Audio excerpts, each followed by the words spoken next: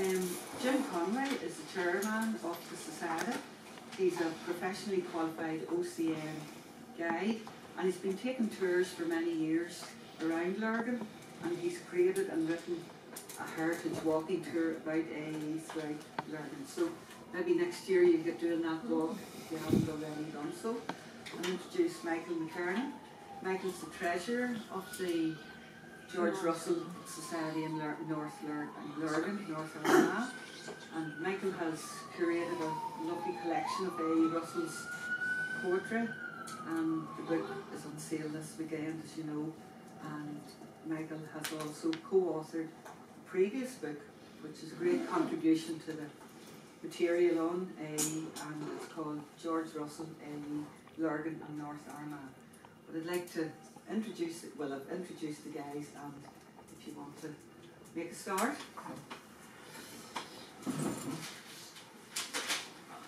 Well, just before I start, I think it's going to be short and sweet, you'll be glad to hear. But I would like to thank all those involved in organising this weekend. It's been absolutely fantastic. It's blown me away.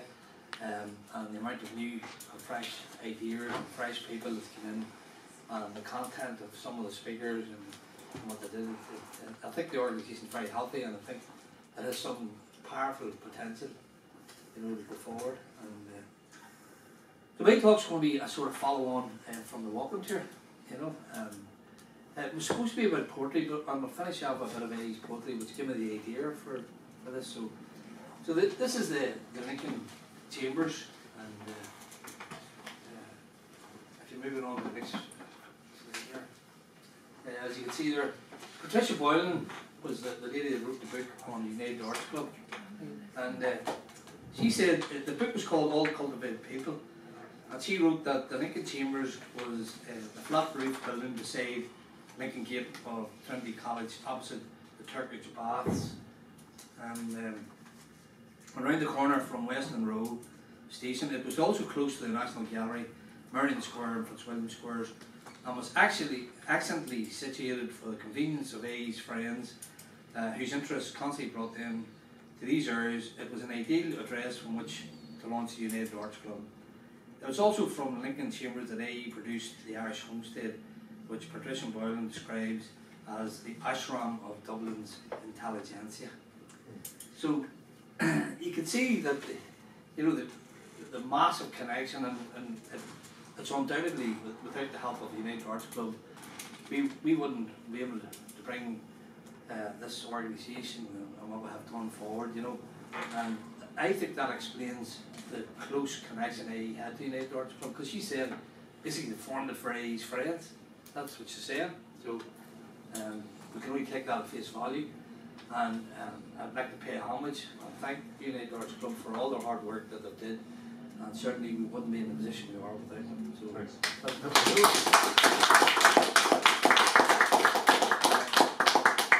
So I think the next slide is one of the baths, is it? The Turkish baths. We'll find out. Just to show you. No, I had one of the Turkish baths, but it seems it disappeared.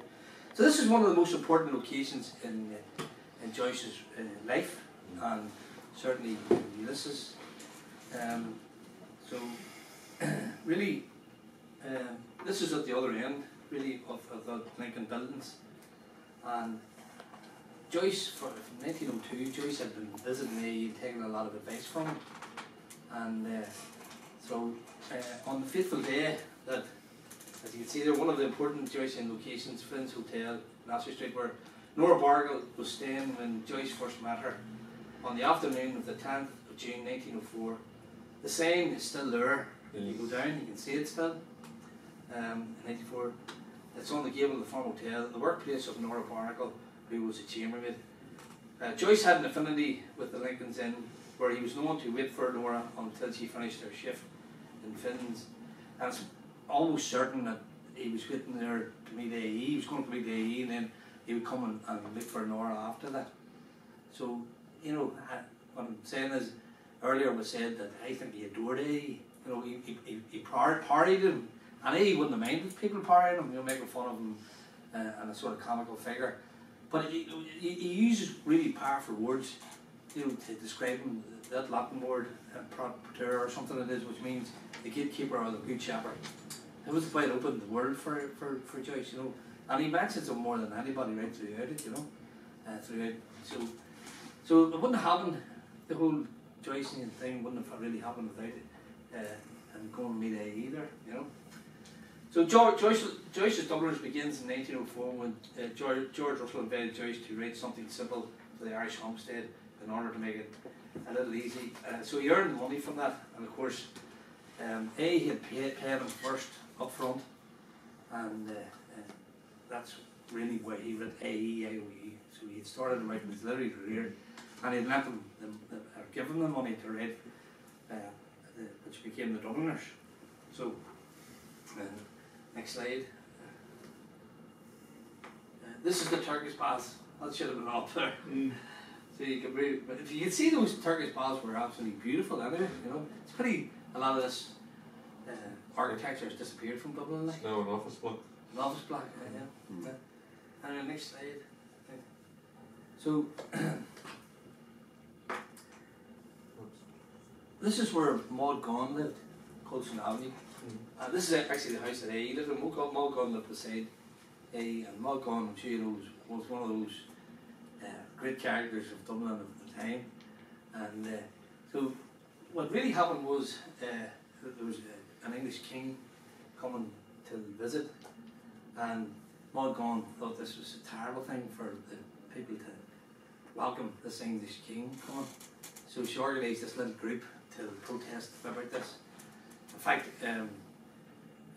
all our neighbours had out Union Jacks, flags like that, and she had a lovely pair of black bloomers, and she hung the black bloomers out.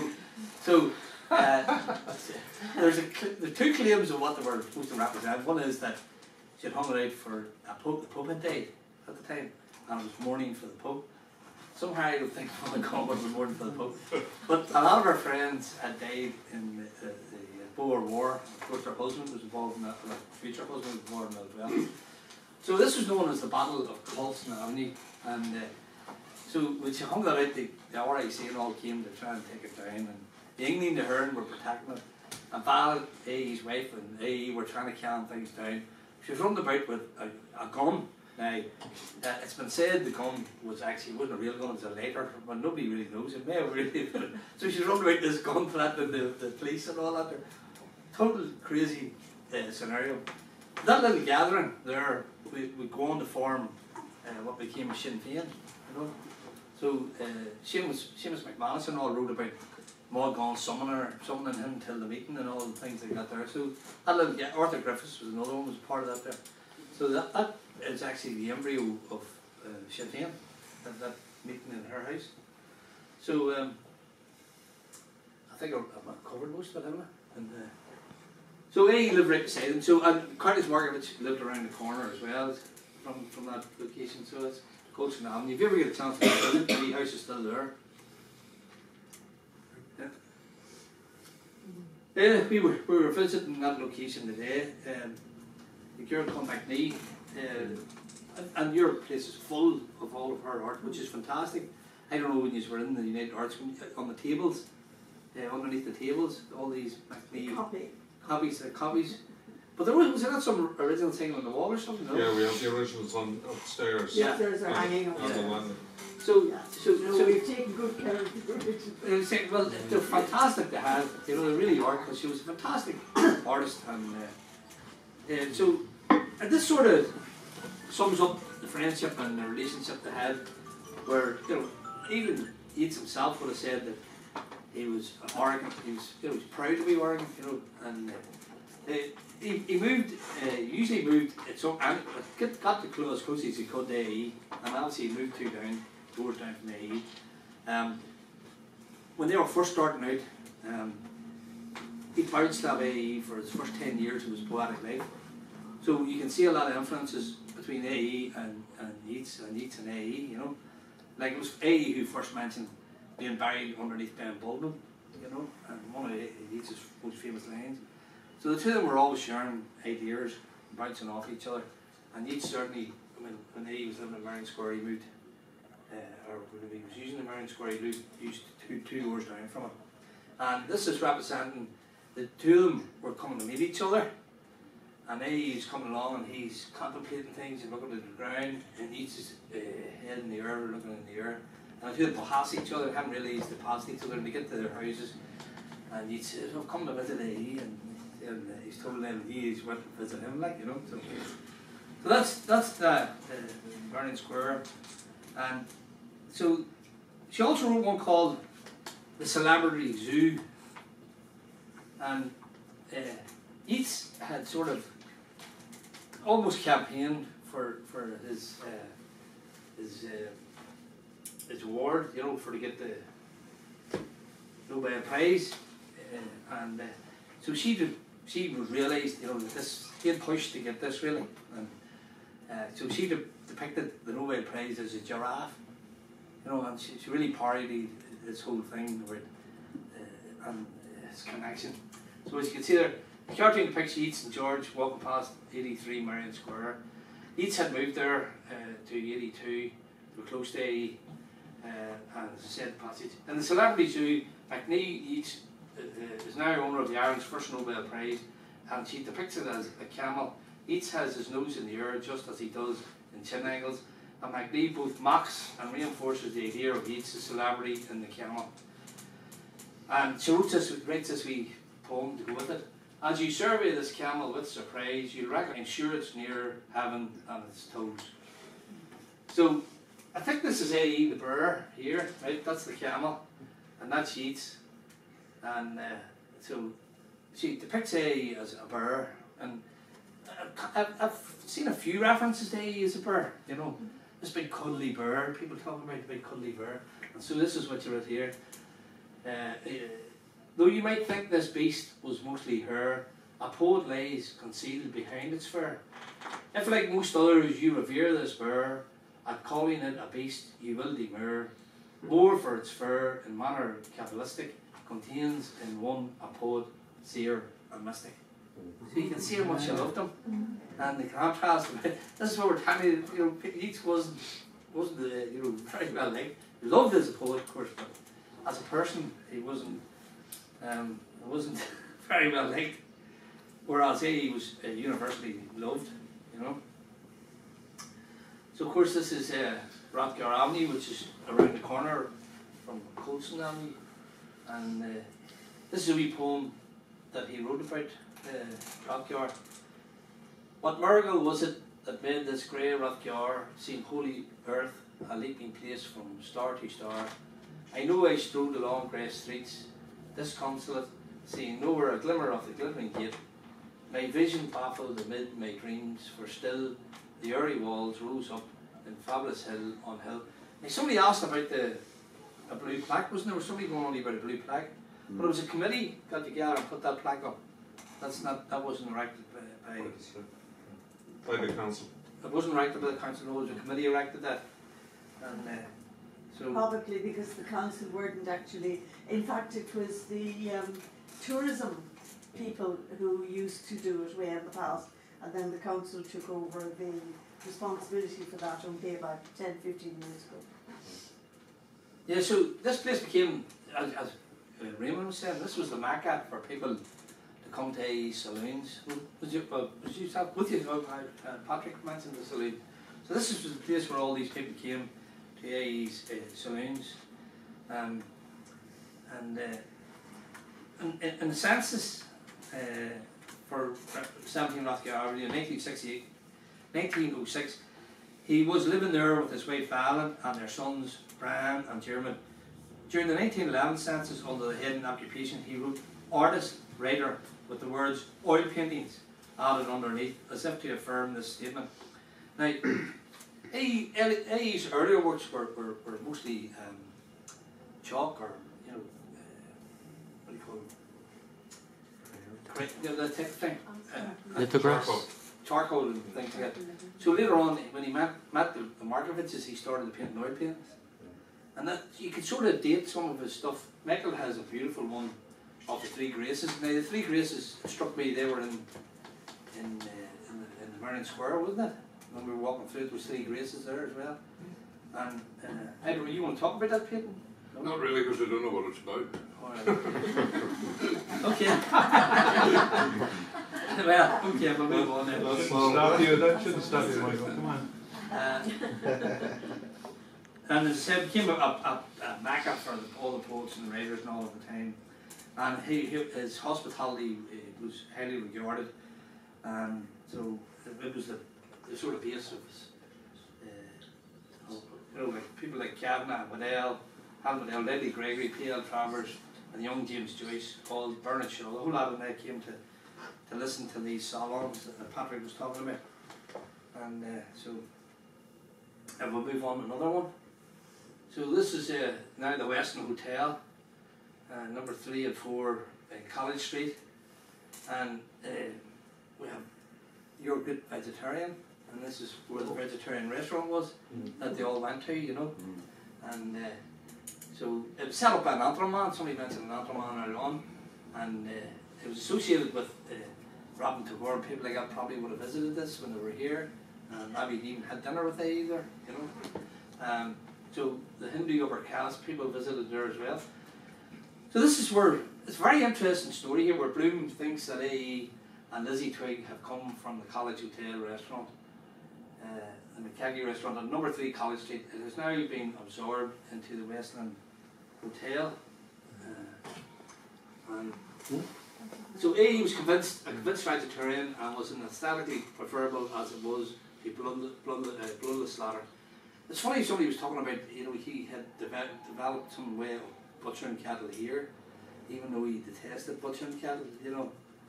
I just heard that early on and I just thought, a wee bit strange there that he was, but anyway, but he was probably seeing that as an economist rather than his belief system. His age followed the hay figure and homespun beard. Basically, this is out of Ulysses. A listening woman at his side, coming from the vegetarian, only wiggy wobbles and fruit. Don't eat a beefsteak. If you do, the eyes of that cow will pursue you through all eternity. They say it is healthier. Win the wordery, though. Tried it. Keep you on the run all day. Bad as a bloater. Dreams all night. Why do they call that thing they give me nut steak? Nutarians, fruitarians. To give you the idea that you're eating rum steak. Absurd salty too. They cook in soda. Keep you sitting up by the tap all night. So when Bloom sees A.E. with Lizzie Twigg, it is the fact that they are vegetarians, that their brains might be formed differently, that makes him irked, that their physical appearances and their intellectual conversation. Conversely, you cannot imagine that the sweating constables, so he sees these police constables, he saw earlier who Irish Stew can write any poetry at all. So that when Bloom chooses to eat a cheese sandwich, he is temporarily endorsing a group that does not kill flesh and thereby feels superior. Cannibals such as these that at Mr. McTrigger believe they take on the attributes of the person they are eating. At the time it was culturally fashionable to be a vegetarian if one belonged to the literary Dublin circle. The Dublin Vegetarian Restaurant became a rendezvous for all the A.E.'s friends, also the leaders of a vegetarian literary set. So they all met there. These include the few Hindu vegetarians who were residing in Dublin for studies. A.E. critiqued Ireland's animal-based products and consummation as the threats to Ireland's ability to achieve full independence. So Homer's lotus eaters were vegetarians, as were many Buddhists, eating only flowers. Bloom associates vegetarianism and Listronians with mysticism and with theosophy. A.E. Russell. Ulysses alludes to A.E.'s pacifism by equating it with his vegetarianism and Listronians, where Pearse is a carnivore, so he is quitting Patrick Pearse's violence as cannibalism. Bloom was on a tightrope walk between the Scylla and the Sharberries of A.E. and Pearse. Both of them are attractive options, but neither quite right. So finally, you'll be glad to know, A.E. wrote a lovely poem, Remembering Sackville Street in 1916. The last year at Easter, there were faces pale and bright. So that's A.E.'s line. The red one is Yeats's line. It is likely these lines he booked, sorry, that's me right now, booked Yeats's poem, Easter 1916. I have met them at close of day, coming with vivid faces. So you can see the comment. So A.E. wrote that, his line before Yeats. So So Yeats is bouncing all day and getting his ideas from him. So that's the rest of the poem. The Lord has risen from the grave, which was fear. Hearts were airy, eyes filled with inner light. It was wrought this miracle among the ruins here at Easter year old. The time is immortal, and for a sheaf of ours, it was fearful, wilful, and laughing, though on it broke. The wrath of the Iron Age. So this is why I was asking the question about the Iron Age earlier on. You know, this I believe that this industrialisation of the human spirit and of the people. He was really against this Iron Age. The weight of the iron powers, they were not vanquished. The stars were on their side. The host of stars that glitter above their heavenly gold. They see as torch from torch is kindled, the fires flash wide. A host of kindling spirits in the dark of iron and soul. Next one. So before 1924, Dublin's main street, now known as O'Connell Street, was called Sackville Street. Most Dubliners would have spent some time each week, as they still do today, coming and going around the street. This is where in 1916 rebels focused their activities.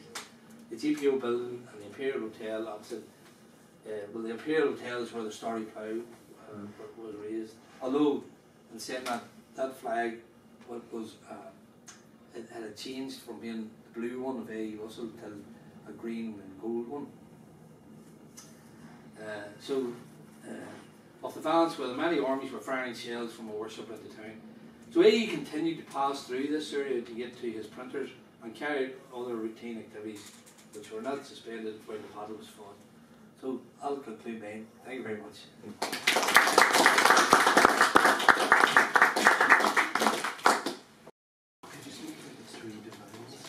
The three graces. Grace before, grace after. Grace of the three graces. Right. I think that, well, firstly, well done everybody for staying the distance. Yeah. A good show of stamina, and hopefully I'm not tested too much longer. And also I'd like to echo Jim's comments. It's been a fantastic weekend. Well done to everyone involved in putting it together and participating in it. And I think it's been a fantastic success. And for some of us, it's also the cherry on the cake. It's the Armagh victory, whether it's down to Cullen or AE or whoever, or even Cambridge and something to do with it. But anyhow, I'm not going to do a big treatise either. There isn't time on poetry on its own is a big subject. Paintings on their own are a big subject. So, but I'll go through and give a flavour of how I would summarise it. We've had a lot of things over the weekend that describe AE and just how versatile he was, and just how many dimensions there were to him. So I'm not going to go through them all, but it is if you start with this poetry, you do have to start with Yeats. And William Butler Yeats is 2 years older than AE when they met at art college. Yeats wanted to be like his father, who was a brilliant portrait painter, and he was painting in the National Gallery and many other institutions. But John Yeats, who incidentally was born just outside Linn, was terrible with money. He was always broke, and no matter how good his art was, he never made any money. And Yeats, when he brought his son, his whole family up, the talented family, Jack Yeats, the sisters as well, with Conway Price,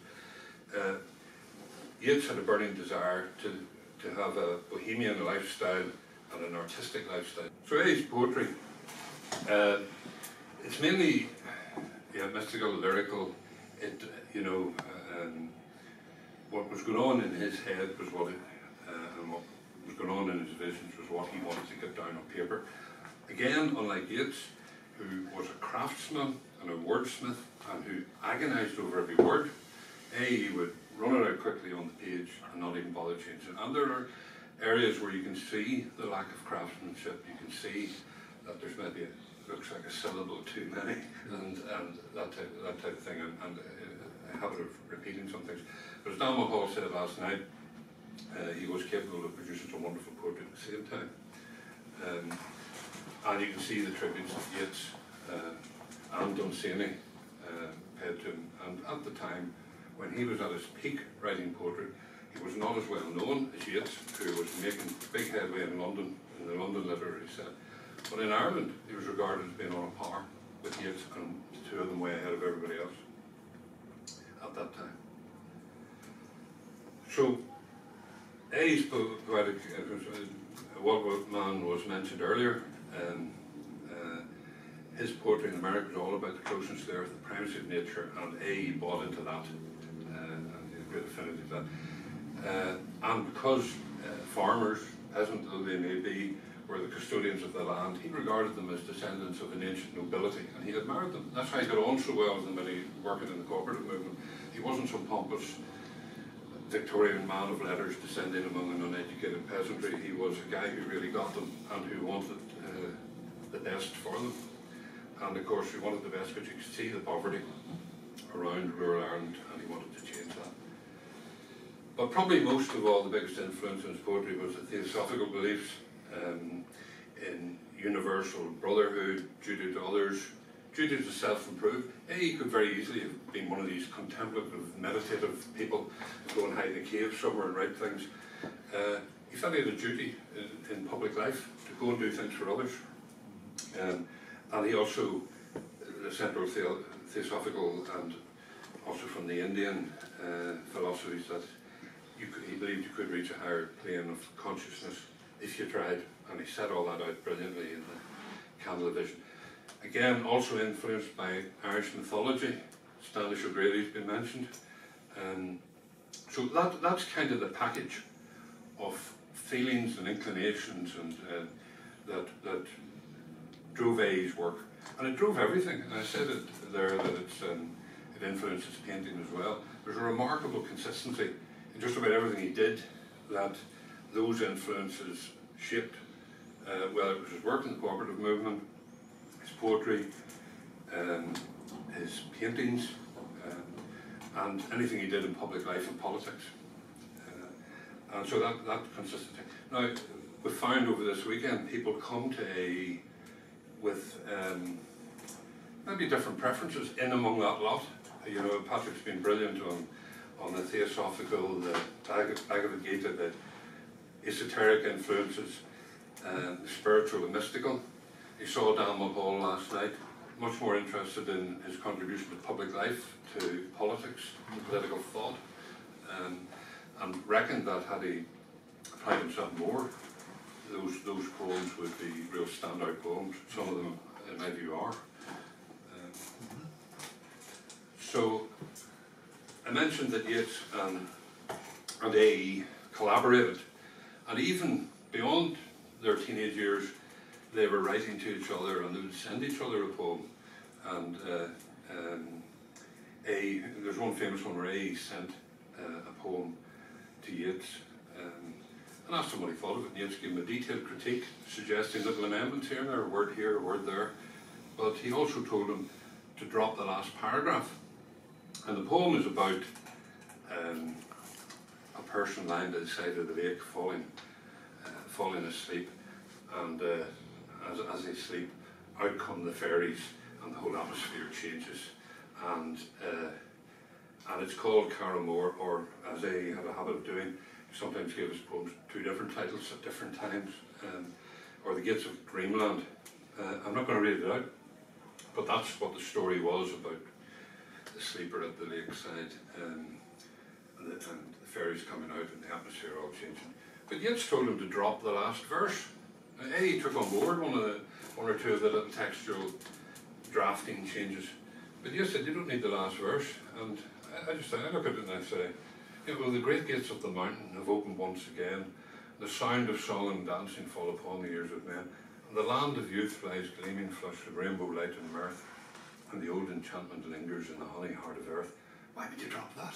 It's brilliant. But anyway, some of his poems were very, and in fact that old enchantment, honey heart of earth, I just borrowed that phrase, and the old enchantment lingers, anthology. There's a painting, I've linked a couple of his paintings to some of these poems. That's a simple one, painting of children dancing on the beach, frolicking, a they were, and the poem Frolic appeared. It was part of the Northern Ireland English syllabus some years ago. I'll not read it, but you know, it's very simple little ditty. Almost the whole of the world was merry, one joy from the dale to the height, where the blue woods of twilight encircled the lovely lawns of the light.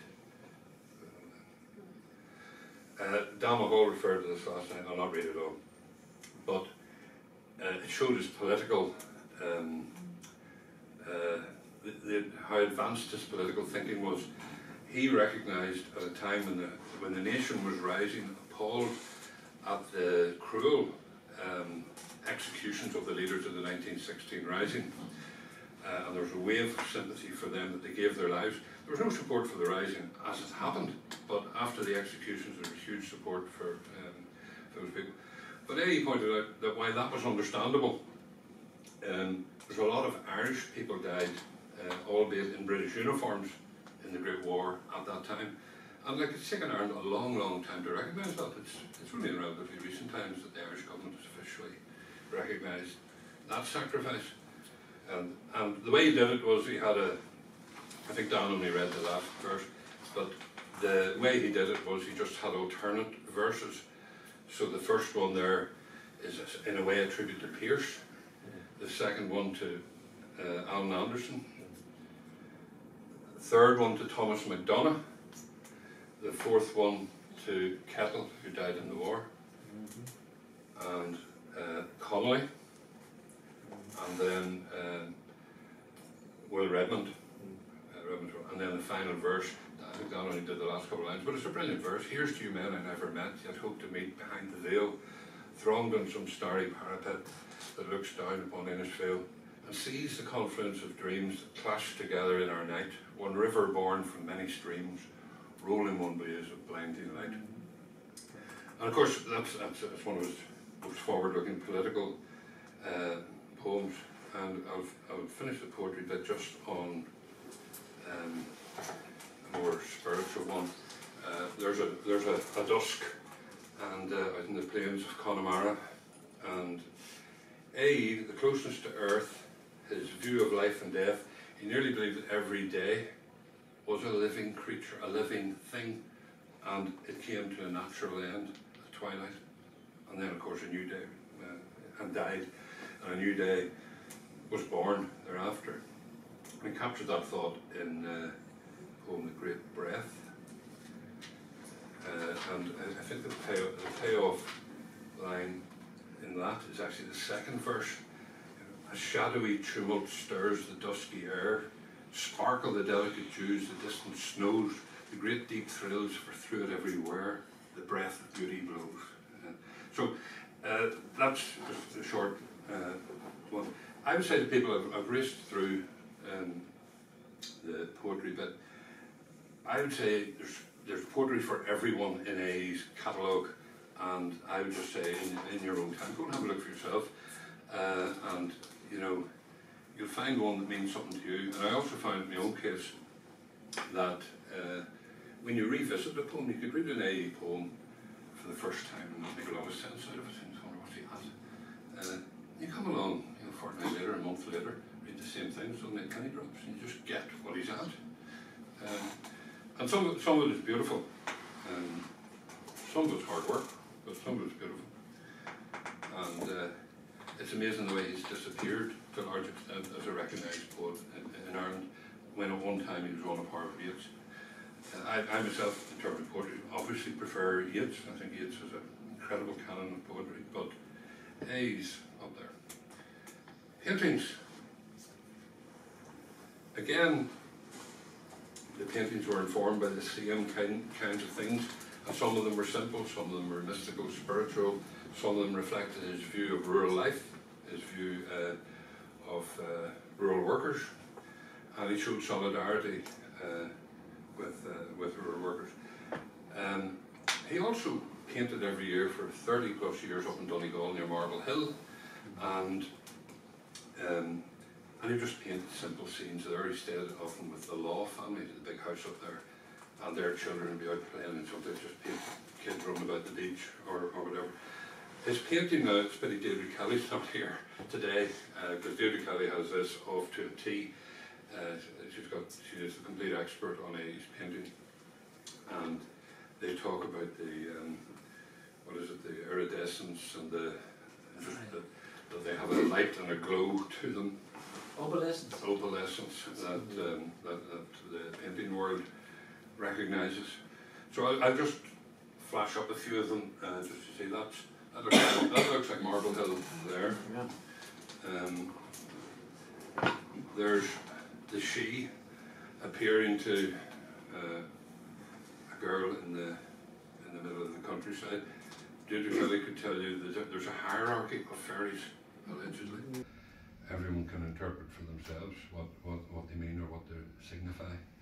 He was quite fond of stars always. I'm not sure about that one, but that's what he saw, that's what he produced. Those are the kind of mystical ones, and I think there was earlier mention of a boat going across with wings and a goddess or whatever. And here we come to the dreaded Three Graces, and which I acquired. It's pastel, and well, and there's doves, and I'm not quite sure entirely what it's about. I'd be interested in Jenny's thoughts on that. What kind of touched me about it was a gift from AE to Hazel Lavery, John Lavery's wife and celebrated socialite, and the lady on the early Irish currency. So that's that one. There's just a landscape, someone going through a passageway, a path, and that's Muckish Mountain in the background, which is not far from Marble Hill. Another landscape, probably up in Donegal.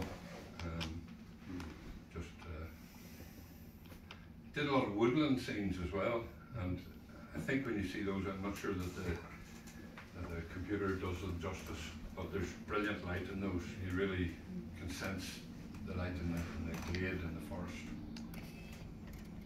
Slightly darker one, quite similar actually to one that's on, if you were in TJ Flanagan's office in Plunkett House.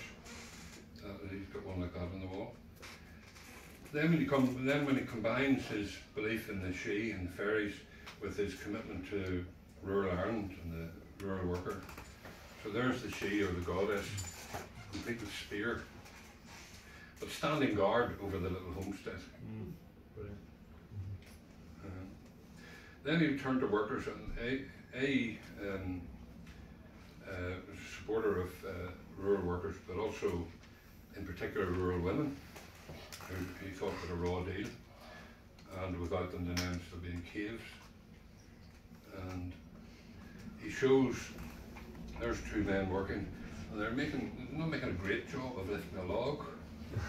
And unlike the two ladies who are carrying a basket of stones, and they're cooperating, and it's making it easier. And then we have the ladies here in the potato diggers, and that, for those who with musical memories, that was the cover of the CD of A Woman's Heart, which remains, and that might have been A Woman's Heart too, but A Woman's Heart remains the biggest selling CD in Ireland of all time. And they chose AE because it was a woman's thing, and he was a champion of women's rights. In fact, in his time, he supported what do you call them, the suffragettes, and he was the only kind of major figure in public life, male figure in public life that did. There's another picture just on the beach, Donegal, and another one, which is very similar if you saw again TJ Flanagan's room. I'm not sure if it's the exact same one, maybe, but because there was a series of those. The thing that drew me, I mean, I like all aspects of AE, but the thing that drew me was just the depth of his personality. To be in the thick of things the way he was, but not to be falling out with people, not to be trying to build position for himself, not to be selfish. and which used to frustrate Yeats greatly. Yeats said you only deal with your equals and your betters. You know, I mean, Yeats said some shocking things. He had wealthy in-laws, the Pollocksons in Sligo, merchants, shipping people, and they built a big chunky new house in Sligo, and plenty of money. And Yeats said of it, the measure of the quality of a family is not the size of the house, but the length of the driveway up to it. And I think he ducked and dived a lot politically, more to do with where he was with Maud Gonne than what he actually believed in. So there's quite a contrast between the sincerity of A and the kind of opportunism of Yeats. And when you criticise Yeats, it's taken as a given he was a brilliant poet and a powerful personality. And then there's just what some people said about him.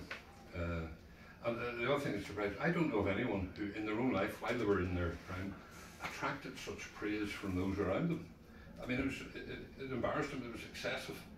People get praised when they die, and tributes and all the rest of it. He was getting it all the time. And people, you know, people who met him were talking as though it was some kind of life-changing experience, as he sort of looked into their soul. And this sort of, I don't think any of that's been really explored adequately. I'll finish just with the one that takes me most. Here's a guy who was Vice President of the United States under Roosevelt. And if you just look at the quotation on the right, and this is what the Vice President thought of him. You know, it wasn't just here's an Irish guy I like, or here's an Irish guy who I think's clever. It's you know, one of the finest, most gifted, most colourful people I ever knew, and how he spoke and so on. So I leave it there, but I'd say find your own way today. You go look at the paintings, go read the poems, and you'll find something for yourself. Thanks.